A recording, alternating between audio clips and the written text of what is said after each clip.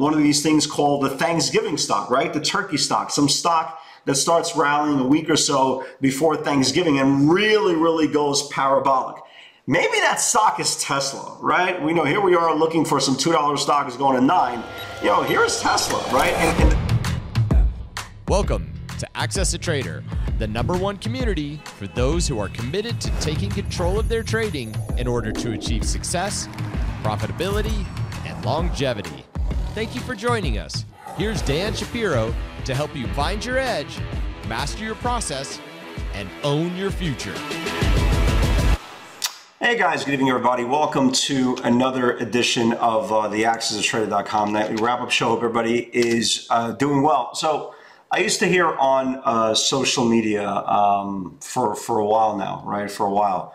This one's going to the moon, that one's going to the moon. It's going to the moon, it's going to the moon. And I used to say, well, what the hell is the moon, right? What the hell is the moon? What price target, what technical book have you read that the moon is an area of interest where a stock can go to? And today really did prove, or for the last week, has really proved that apparently there is a moon, right? And not only is there a moon, apparently you can go higher than the moon. And this is what's going on right now in Tesla. And what we're seeing right now, I mean, I've always, you know, if you've been watching this broadcast for even the last 2, 3, 4, 5 years, you know how much affection I have for Tesla. I love the stock. I trade it long, I trade it short. It doesn't make a difference. This last move was absolutely magical. The gap up we got this morning into the 1130s, into the 1140s, into the 1150s. I felt like this is it. You know, this is your time to get out of the trade for all your runners.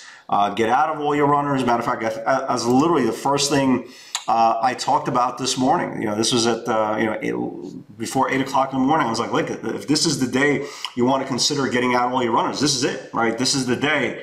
And the most amazing thing is, just when you think the stock is ready to gas out or potentially could put in a blow off top after a 450 point move in the last couple of weeks, right?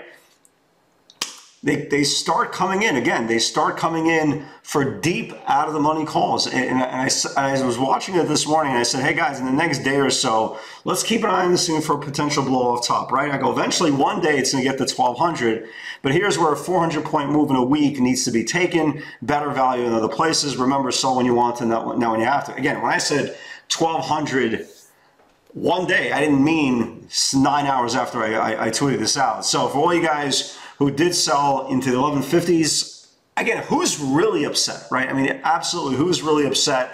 Now the question is, how high can this thing go without putting in a blow off top? Matter of fact, I actually thought at one point of the day, it started to putting in a rolling high, right? So I was seeing 3 candles in a row of lower highs coming on the 60-minute. It's like, you know, maybe this thing's maybe is a day away from coming in and really, you know, pulling in maybe 75, 100 points. And to Tesla's amazement, the stock just absolutely is going nuts. It's trading 1220s after hours. Just an absolute phenomenal run. And not only that, right? Not only that, I mean, there's actually other things going up in the market. You know, today even thought the NASDAQ was maybe, you know, needed a rest. You know, the Qs actually went down, everything got lower, and the market just keeps on go higher and higher and higher. And just when you think the market can't go higher, more call buyers coming in, deeper, more aggressive expiration dates, near terms coming, and they're really taking the market higher. And this is what, and again, like I said on the weekend video, this is what a bull market is. This is the reality of all your patience, all your homework, all your trading in channels of distribution cycles. This is it on steroids, but this is it. So the market continues to go higher. Not everything is moving up higher. Google, you know, you had moves on Google today. Google and Amazon, got hit pretty decent today. You got, really pretty big aggressive reversal on Google. Big decline today. And Amazon actually looked worse than it was on the 60-minute. You still have weakness in Netflix and Apple, and with all that, the NASDAQ 100 was still pretty big. Speculation money continues to roll in very aggressively. I'll show you the pivots in a second. There was a stock, Greed, right? Greed. They still coming in for 20, 25 point out of the money calls 3 weeks into expiration. You're talking about it put in a $3 move intraday like nothing. A $27 stock came in like nothing intraday. You have fuel cells moving up, the alternative energy, the battery plays, even when there's bad news comes out in this group, and this, something to do with some sort of government subsidies that are yanked, and this, that, the other thing. The market just doesn't care. It's a bull market. It's very strong. The key is, again, we kind of want to remind ourselves every single day, again, stay off those high juice, right? Stay off the high juice. Watch for the names that are coming off the bottom. The names that are coming off the bottom are always going to give you the biggest value. So if you look at the indexes, again, you got the Qs continue to grind. Upper Bollinger Band is 390.70. If you look at the SPYs, again, continue to grind. We're not even above this channel yet, but it continues to grind to all-time highs. And, look at the IWM, right? This is the one that was staying in a channel for a very long time, failed to break out, and finally started breaking out. Again, this represents speculation money. So we're kind of set up. Really, the narrative has not changed in the last 2 weeks. We're above the 50-day on the Qs. We've reclaimed big levels this afternoon on the Russell, the Diamond, the SPYs. They all continue to kind of melt up, and now we are what, 3 weeks away from Thanksgiving. That is a very bullish time, right? The end of the fourth quarter is super bullish. You usually have one of these things called the Thanksgiving stock, right? The turkey stock, some stock that starts rallying a week or so before Thanksgiving and really goes parabolic. Maybe that stock is Tesla, right? We know here we are looking for some $2 stock is going to $9. Here's Tesla, right? And here's the most ironic part about Tesla. We'll kind of move forward after this. I don't even think it's gone parabolic yet. That's the craziest part about it. I don't think it's gone parabolic. Eventually it will, and eventually it's going to start putting in some heavy topping action, and eventually it's going to have that 100-point day reversal. Eventually, it might go to 35,000 first. Who the hell knows? Elon Musk, a genius, and Elon we trust. Long, short, sideways, up, down, in and out, all around. And the most important part is, again, bull market continues. So again, now our goal, again, stay away from anything overextended. Look for names that are coming out of channels that are either reclaiming channels, coming off the bottom channels, or starting to reclaiming short-term intervals. So for example, a name like Apple, we're watching, right? We're watching. They held their earnings breakout. If you guys remember, that 145 was the breakout on earnings. It came in, reclaimed. Now I'm watching the 5-day moving average. Has been rejected there back-to-back days. If Apple starts reclaiming back the 5-day moving average, again, for all you guys who've been watching this, you know how important that 5-day moving average is. It's short-term sentiment. So if Apple starts confirming back the 5-day moving average, again, that's value. We already know the stock has been rejected off the 5-day 2 days in a row. So if it gets rejected the third time around tomorrow, you don't want to be in the trade anyway. So that's how important this level is. A name like Airbnb, which was a really nice move. We talked about this thing during the weekend update as well. Finally got above the 173 levels after 3 times of rejection. And now tomorrow, this thing is set up. They were coming for the 182.50 calls. Weeklies coming in on Airbnb. If this thing starts taking out this top of the range here, Airbnb can wake up as well. Even Goldman Sachs, Goldman has actually held up fairly well. If you look at a lot of the financials, they've gotten hit. If you look at Visa, if you look at MasterCard, right, these things got hit. Goldman is the pillar of strength here. And look how close Goldman Sachs is here, taking out a multi-month range here. So if the financials are strong and there's a rotation back into the financials, keep an eye on Goldman Sachs. Even a name like Peloton has been having some problems, have had some really good times.